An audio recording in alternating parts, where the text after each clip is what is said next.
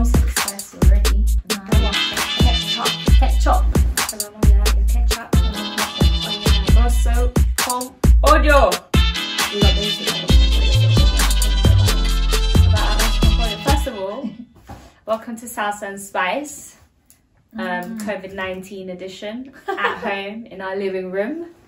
Obviously now, coronavirus situation, you know, we're forced to stay indoors. So we're just going to talk a bit about that, how we're kind of coping with it. Mum made arroz con pollo tonight, which is kind of like one of our faves. a Colombian comfort food. Yeah, do you want to tell the ingredients whilst you pour your, whilst you ruin it with your ketchup? No. So I'm actually improving it. Well, no, I'm adding to it with my ketchup because the arroz con pollo on its own is amazing anyway. But like most Colombians have it with ketchup. Sorry, not most Colombians, most Latinos, because I've had arroz con pollo from Ecuadorians and stuff, and everyone puts ketchup on it. It's just a thing. But Sharon doesn't like ketchup. I like ketchup In general. I'm all about the mayonnaise. But you can't put mayonnaise on arroz con pollo. I mean, you could. I would. Ew. I would. Would you? I love mayonnaise. I like eat mayonnaise by itself. I used to Seriously? do that. Yeah, I used to be in McDonald's. Qu'est-ce que like with I the have sachet. never seen you Yeah, eat it was mayonnaise. yeah, like it was with raw. chino and that. So, arroz con pollo is translated chicken and rice. Rice and chicken. Rice and chicken, So, basically. chicken, rice It's and chicken, I know, but if you would translate Arroz it, is rice, chicken is pollo. Yeah, chicken and rice. Rice and chicken. Bros ain't loyal. I get a Spanish chick, I make arroz con pollo. Keep my woman fresh so she will never be spoiled. It's not just that basic. It is. I watched my mum make it today from beginning to end. And a lot of people that don't have patience just throw everything in. Like I've made chicken and rice and chicken before. And there's a few steps that I've missed out because the basics of it, the foundations of the taste are cooking every single part individually and letting that marinate. So all the verduras, all the side stuff, with the aliño, which is the salsa and spice, basically, all together, that has to all be made in una olla, in a pot separately. Then the chicken is usually boiled, like it's usually like a whole boiled chicken. And then it's all like shredded. But today we just did chicken breast because that's what we had frozen. Oh, so there's no gorditos in it? There's no gorditos today. babes. That's my favourite bit. I'm sorry, there's no gorditos. Literally, my favourite bit is when... So, for people that are not Latino or Colombian, you don't know what it is, the best way to explain it is like, it's like fried rice from a Chinese store. But right? but it's not fried. The rice. But it's not fried, so it's similar. You know, someone will just like order a special fried rice. Yeah. And they'll eat that by themselves. That's essentially what it is. Okay. So besides from the chicken, like shredded chicken, it's got salchicha, which is frankfurters. Saucisse. But we've got chicken frankfurters today because we try not to eat too much pork. And yeah, like peas, sweet corn, carrots. What else is in it? You've got some green beans. You've got some pimenton, which is like red peppers. Maybe some chili. Yeah, chili, but we've got Doña Cholula here to add a bit more spice. Love Doña Cholula. Literally, we go through this like so quickly. So yeah, this is a home comfort treat because we never really have this, and you don't really get this in like Latin restaurants. It's literally like a home meal. And it's kind of like, although if you go to like baptisms, baby showers, I had one this year. Yeah, really good one. Maria, they have buckets of arroz con pollo. It's just so easy to make in a big olla, in a big pot. And you just serve it out, and that's the thing. Like you don't really get it at restaurants or something because a lot of the time it's something that you have with leftovers. So you make the consommé, the soup with the pollo, with the chicken, and then the chicken that's been boiled in that soup. Any of that's been left over, that's what you throw in here with the vegetables and stuff. It's just what we need. Comfort food, like you said. Like at this time, I feel like we've been comfort eating every day though.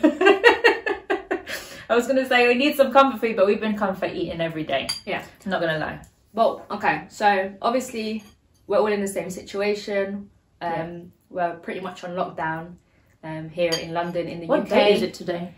How are you coping with the situation? To be fair, like with my question just now, what date is it? I don't even know what day it is. What date is it? I'm a little bit lost in time, but I think because it's like we're living in a timeless era right now. Yeah, it's literally like you said before. There's no rush for anything. There's no concept of time. Like sometimes there is, like you might have a Zoom meeting or something like that, like you've been having and stuff. And I've been like getting in video chats with friends and stuff, which is really nice. Like friends that are around the world, and we'll find a time that is convenient for everyone. So that's nice, but it's just like you've got nothing to keep to. Yeah, which is really. Someone told me to do something yesterday, and I was like, "Don't rush me." Like literally, there is no need to rush anything. There is no deadlines. The future is unknown at the moment, right? We don't know what is going to happen. We don't know when it's going to happen.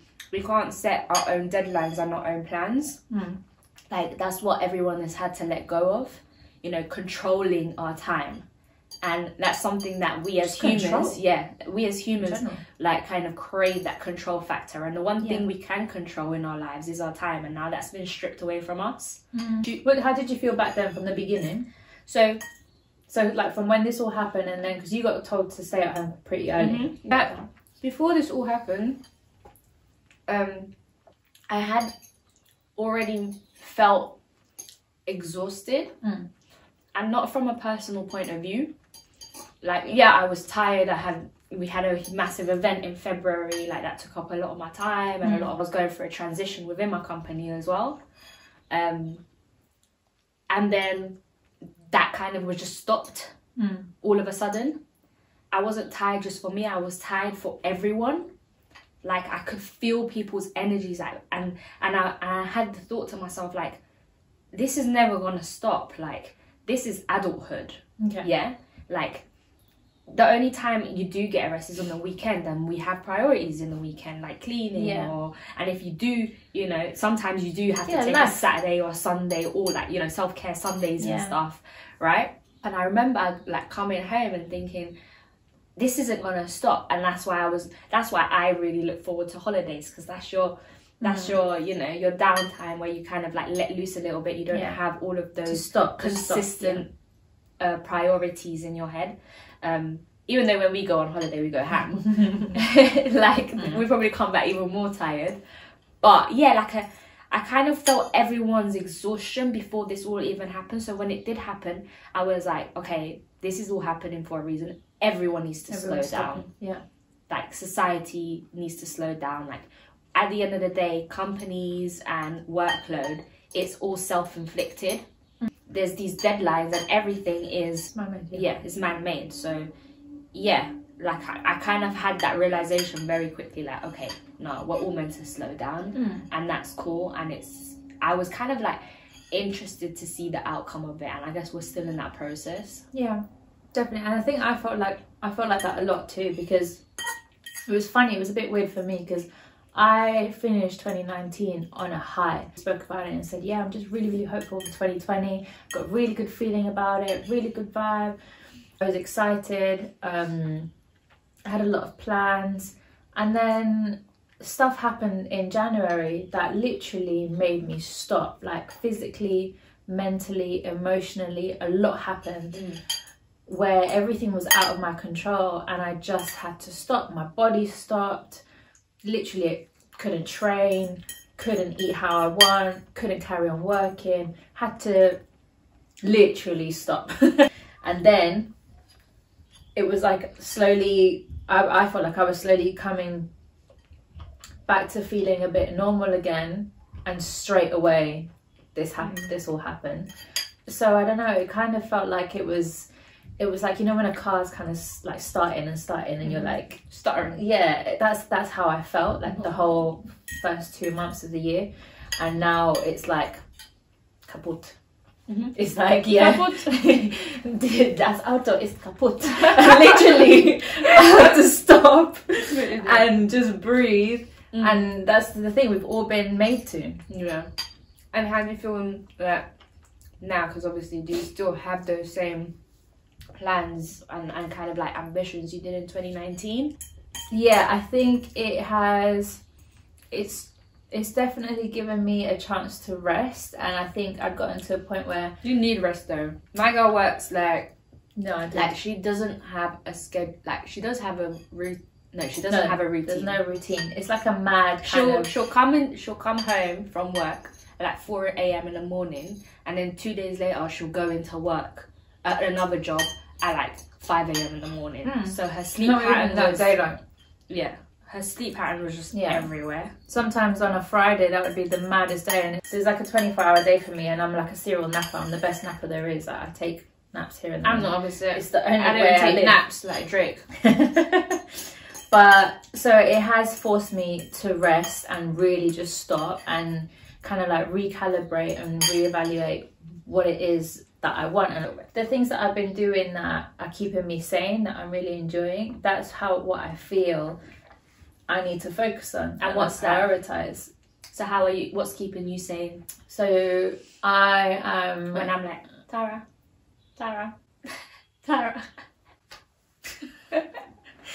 keeping me sane. I hate like poker. Like there's 3 women, Latinas, Colombian women. Colombianas. Everyone is of a very different character, and it's a very small flat. This is where we've grown up all our lives. Cozy though. But yeah, it is. It's lovely, and I'm very grateful that we have that we can stay at home. Yeah, because it's mad that we're both at home as well at this time as well. Yeah. Because a lot of the times one of us has moved out. Yeah.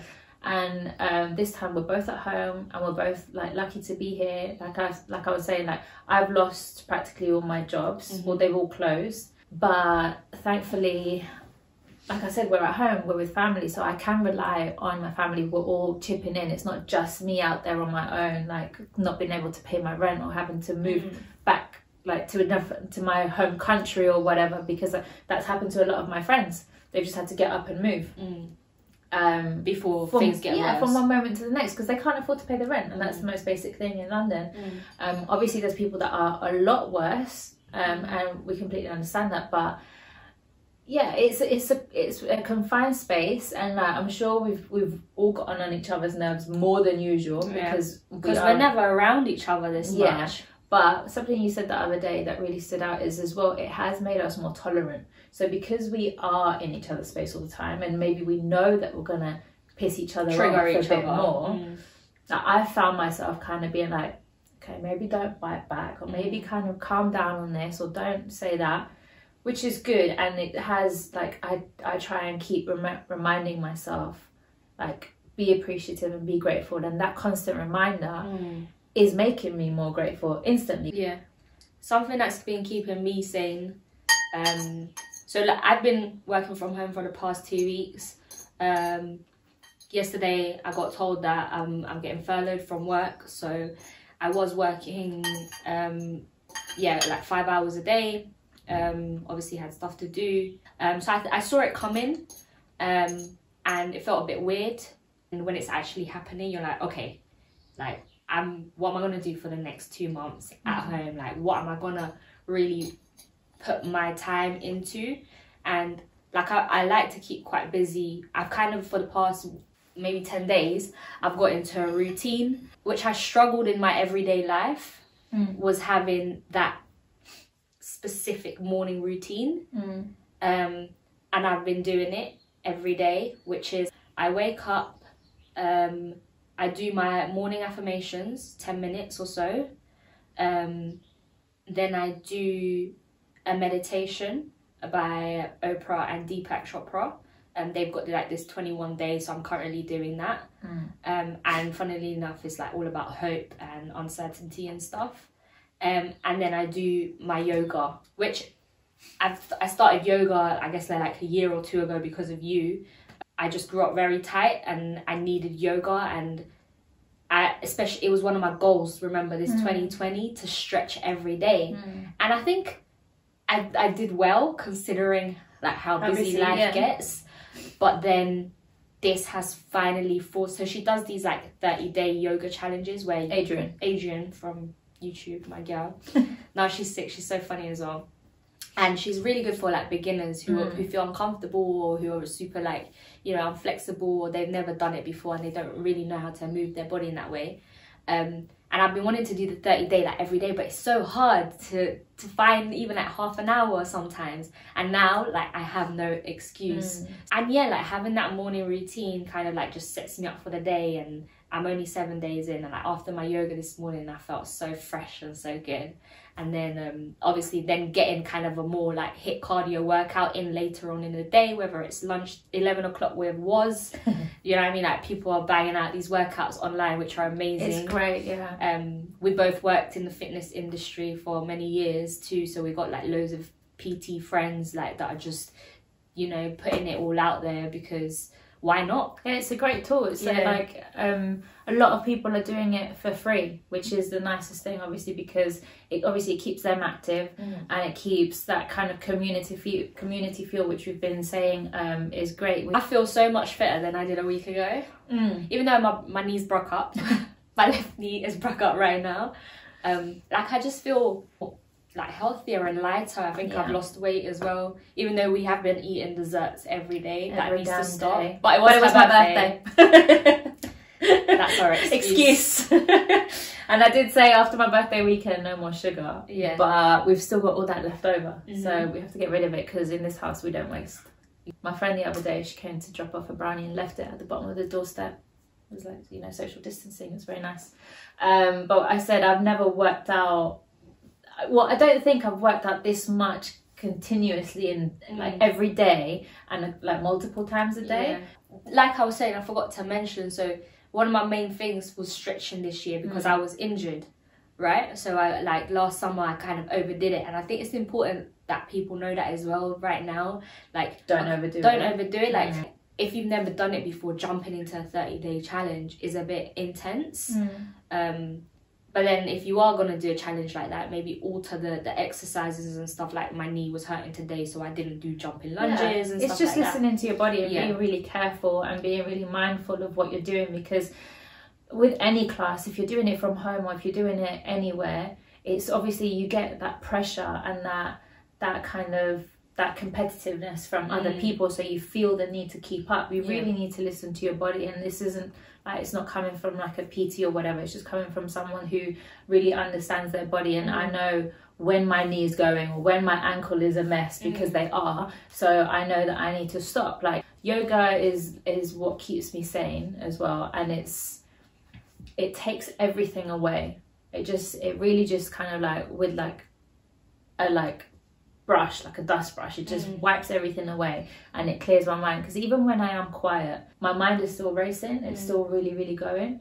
But with yoga, I don't know, it just stops everything. I'm different, because something like the only thing that my mind wouldn't be able to stop is when it's being like taken up by something. So that's why I think I was always attracted to sport, because you're only focused in that game at that moment in time, and how you're controlling your body in relation to, you know, your next move or your next action in that game. Like that's all that happens, so therefore everything else goes away. But that's also kind of what yoga is. It's like but it's too like I'm saying for the physical people, that's why they struggle to get into it, because there's no, you still have to quiet your mind. It's still very still. It is very still, but I think when, I don't know, for me, like I was thinking of it today, because you can sometimes work out with music. Yeah, with like I like doing yoga with like R&B music, because that's something that settled me. Then when I'm doing that, I can focus on the music and not the yoga. And maybe it's because you learn, your body learns to kick a ball without even thinking of it, right? So you can think of anything else. You're thinking about the next move. So your mind is still moving and active. You're not really thinking about your moves and stuff, which in yoga you have to do. So that's probably why I find it difficult. But then when I play music on and I'm doing the yoga, I'm still doing the movements, but my mind is focused on the music. Okay. Whilst if it's too slow for me, because my mind is going already at 100 miles an hour. So I think that's like, I just literally had that realization now, and that's why people find it difficult. People that need to be constantly stimulated, yoga can be difficult or meditation can be difficult because your mind is going on, you know, a madness. Yeah, that makes sense. The only thing that I can compare that to is boxing, because yoga and boxing do the same for me. I've had to stop boxing because I messed up my wrist. But when I was going through a stint of depression a few years ago, boxing was the only thing that got me out of that. And like you said, it was that kind of like that something active and something really physical that you had to focus on and be completely there and not be able to think about anything else, because I had to focus. And I'd never had to focus on something physical like that before, because I've never been a sporty person. But when I did that, because back then being still and quiet with yoga, still it was too quiet for me to not feel upset. So even yoga didn't really help at that point. And that's what I'm saying. Yeah, like a lot of people, you know, go through stuff and then they're like, yeah, yoga does kind of calm you down, but you still have to control your thoughts because it's too quiet, it's too still. Whilst like getting those emotions out with sport is another way of doing. Yeah, like they're all different forms of meditation at the end of the day. Yeah, so completely. So that's why I like to do both. Like at first I was all like active, physical energy, and obviously that's taken a toll on my body. It took a toll on my body definitely in the summer. I had a boxing fight, but then after and I also went to a festival, which I've never walked so much in my life, where I felt like my feet were falling off. It was the most painful thing, and I wore flat shoes. Like it was just an accumulation of things. And then last month and stuff, I was walking into work at 9 a.m. and my feet were hurting, and I was like, I'm too young for this. Like, do you know what I mean?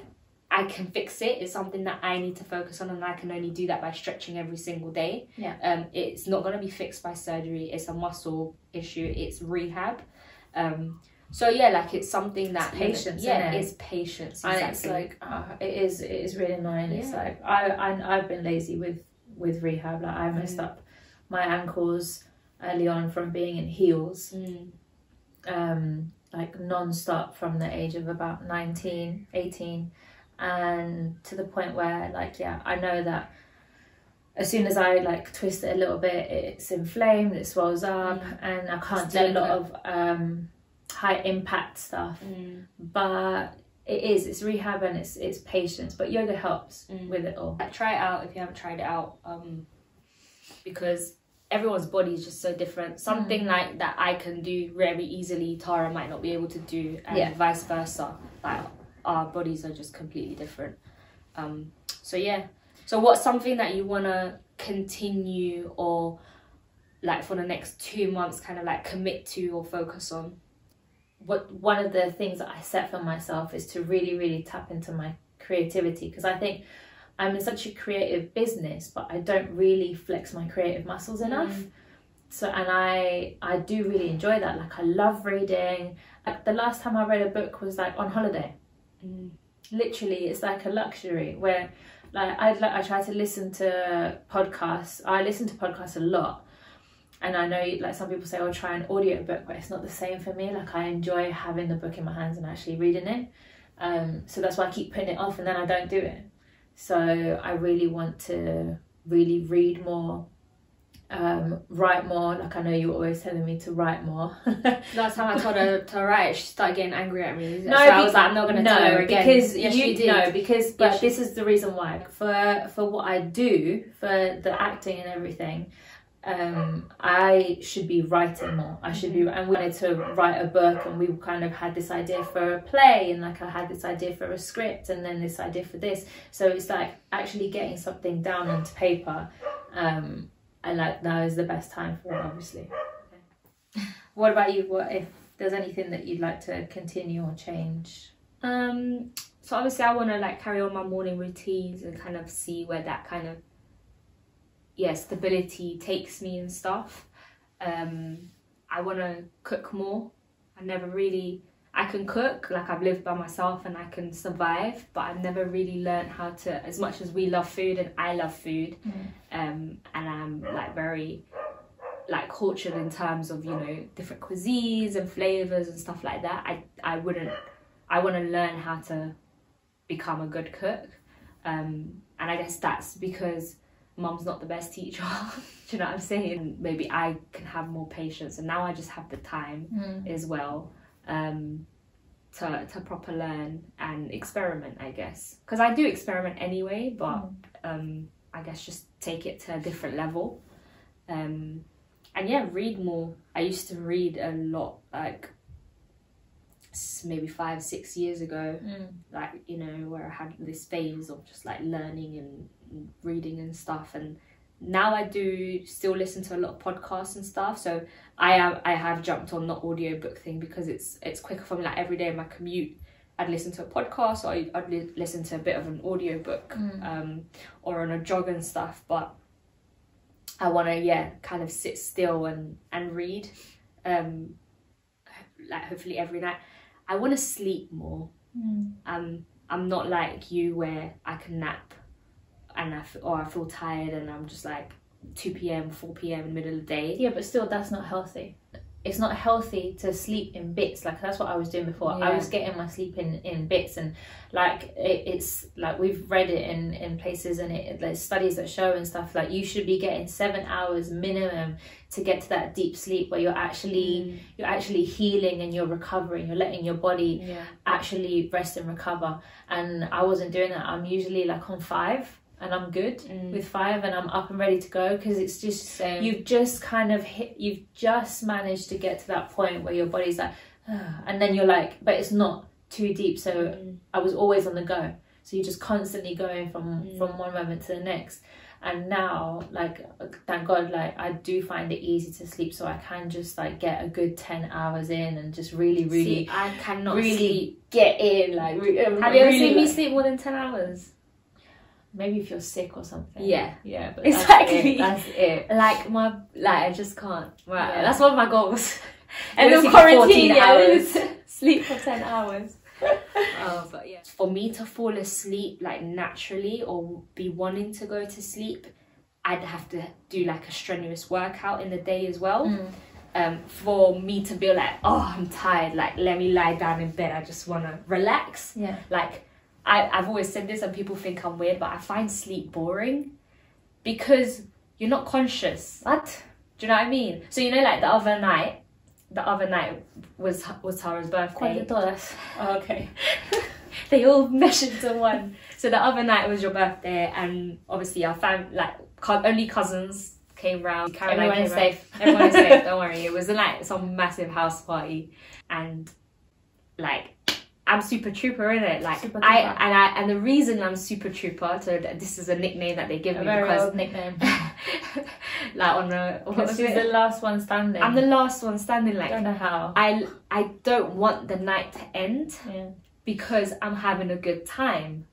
Yeah. So which makes sense. Yeah, exactly. But on a day to day. No, I know, but then having a good time might be watching Netflix and finishing that series, or listening to music, or you know, reading, whatever.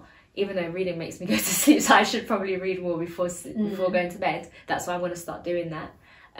But like me having a conscious good time in like in life doesn't make me want to go into sleep mode because I'm unconscious. Okay. So that's why I've always said I find it boring, because the only time you really enjoy sleep is when you wake up and you're like, oh, I don't have to go work anymore, and then you go back to sleep. That's the best time. I love, like, I literally cannot wait to get into my bed when I'm tired and I'm just thinking of mi hermanita and just like getting all like wrapped up and it's cold. Yeah, that's nice, but you can do that while still being awake. No, I love like, drifting off. Yeah, exactly. And that's the thing. I don't drift off. I hardly ever drift off. I don't know, maybe that's because I got too much energy, and like I said, I need to do a strenuous workout for my body to want to drift off. I'm feeling like I want to go to bed. I mean, maybe you're the itis. You know, when you eat and you're like all comfy, you just want to get into bed. Yeah. So yeah, I want to sleep more, which I haven't done really these 2 weeks because I've had to wake up and go to work. Yeah. So I think I want to develop the habit of going to sleep Sleep earlier. loads, babe. Get that beauty sleep in. I know. Yeah, I know. We're gonna be like end of quarantine looking like babies. Because we've been sleeping so much. Yeah, but this is the thing, like, I'm the type of person where I just like, I shouldn't be sleeping, I shouldn't be reading, or I should be doing this. And No, that. and this is the I thing. know Like, that, I know that, I and know I know that you're like that because you're a very active person, and I can be like that a lot because I'm an Aries and I'm very typical Aries. I will say it and I will recommend it a lot, and sometimes I don't practice it a lot. But I honestly think it's just the best way to live. Like, you don't always have to be achieving or learning or finding something. And you've been telling me that for years. Yeah. Like, stop. Like, just do nothing. You have such high expectations of yourself and of everyone else around you, but mostly of yourself. So you're always like, what else can I do? What else can I learn? Where do I go from here? And I've managed to stop that a few times, but then life, being in London, society, that all makes you jump on that bandwagon again, and it is a very like. I think it is a big thing of being a Londoner. It's a city thing. Yeah, definitely. Like you've travelled. You got to travel to understand that not everyone, like people. Yeah. Not every society moves like that. Yeah, yeah. Everything's a lot more chilled. And if anything that we can take from this is like the positives. Like what we've been saying is like just recharging, and the city needs to recharge. That I feel like. The environment needs to recharge. I think it's important as well to focus on the positives, because then you're just going to get yourself into a negative, hole and stuff. And that's like, I'm not watching the news every night. I'm not like, obviously naturally we've never seen. I said this the other day. I've never watched the news so much in my life because I made that conscious decision a long time ago. Me too. Mum always watches the 10 o'clock news. I used to read the Metro every morning when I used to go to school and stuff, and I stopped reading the news, newspapers. I think like 3-4 years ago now.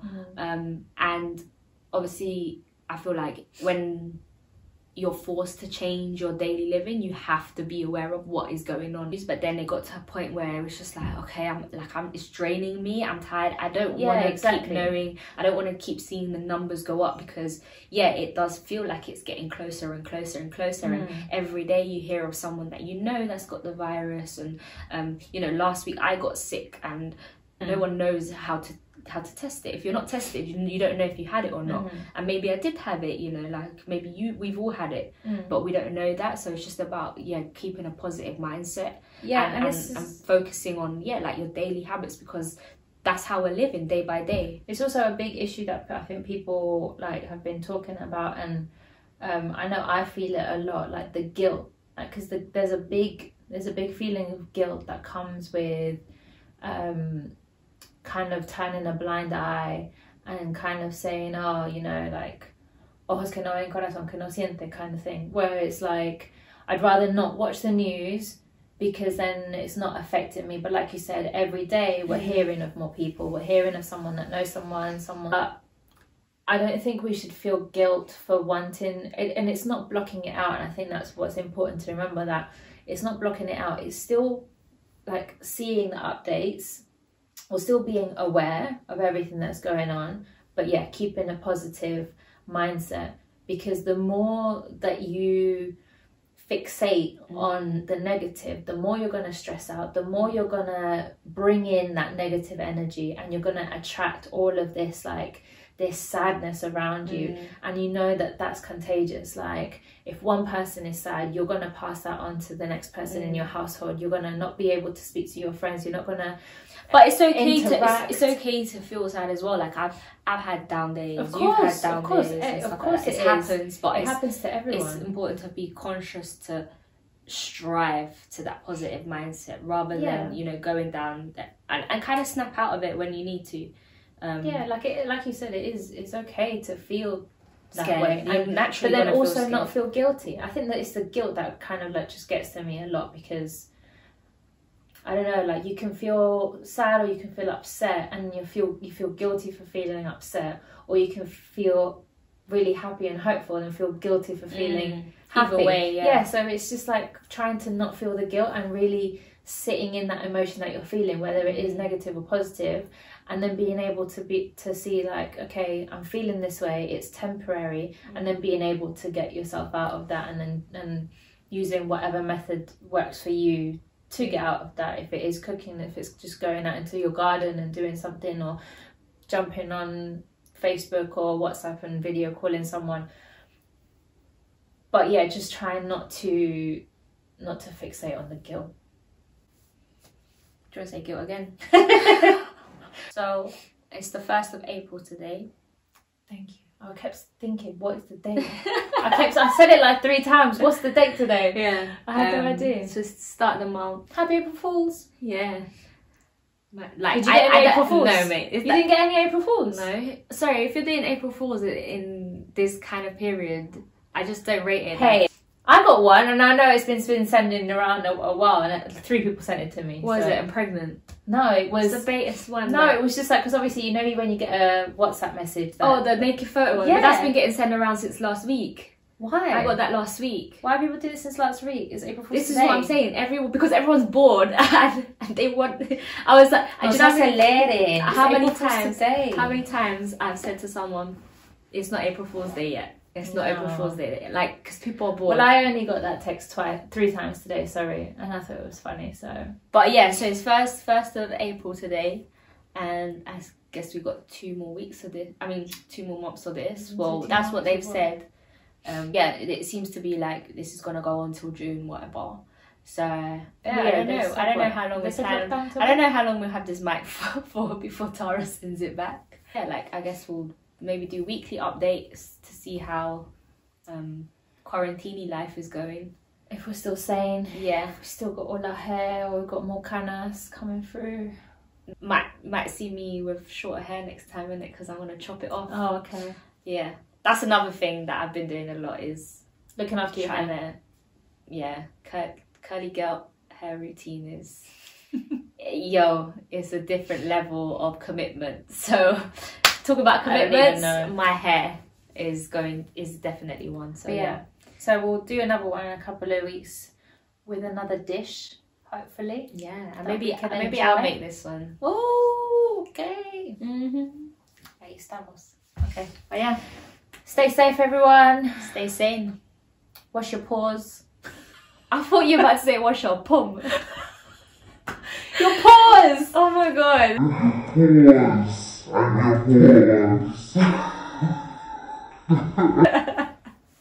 We should always wash that, but yeah.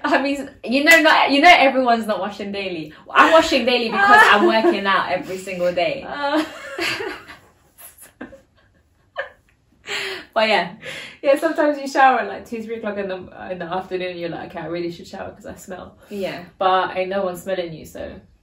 She's talking about you in general, because I do my. No, I'm talking about everyone in general. Like, yeah, today bed telling everyone I saw that. What's wrong with you? No, I'm saying you in general. Yeah, exactly. Anywho, stay clean, stay safe. Blessings and besos. Bye. Okay. Round 2 of Arroz con Pollo? Yeah. Y down. Definitely.